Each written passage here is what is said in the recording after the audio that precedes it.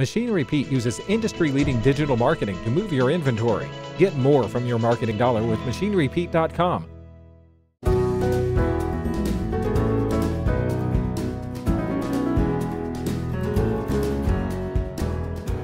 In 2010, T&M Automotive was a service business, diesel and automotive business here for, I guess, about 15 years at the time.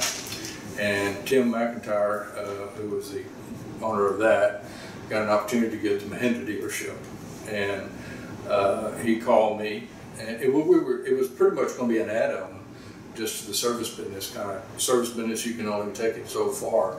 And so it was a kind of an add-on to it. And he called me. I was retired and wanted to know if I would manage it, if we could get the Mahindra dealership. And so I said yes. And so I came out of retirement, and my background was not tractors. We did have an advantage though, because Tim they work on all kinds of diesel and tractors. We actually have one of the best diesel techs in the country. He's excellent. And so we work on tractors. They had worked on tractors for 15 years. So it wasn't something new. And that was probably our biggest advantage of, we didn't do a lot of planning on starting a Mahindra tractor dealership. It was kind of an add-on.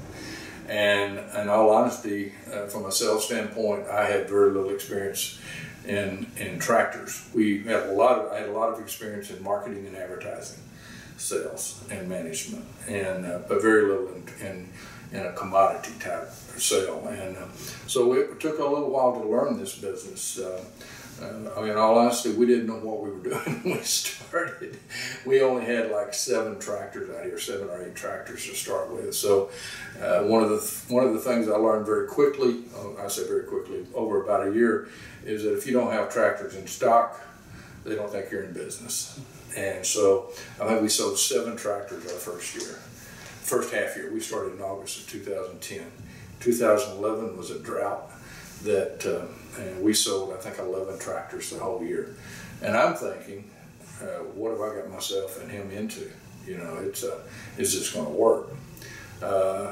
We didn't really have a budget set aside for advertising, and I knew we had to have advertising, so I finally convinced Tim we need to take a risk and do some advertising. So we started advertising. Business started picking up almost immediately. And once that happened, things just started to multiply very quickly. We had I think we sold 37 tractors the next year. We thought we were an icon. It was pretty good. And then we had a Mahindra service rep, our dealer rep that was very patient, and I pumped him for about everything I could learn about the tractor industry itself, and he was very graceful and helped me a lot. We started adding more inventory, and once we started adding inventory, we started doing television advertising at that time, and then it was just a parabolic curve. Growth just took off, and so we've gained. I think we just opened another dealership in March of last year, and over in Ardmore, and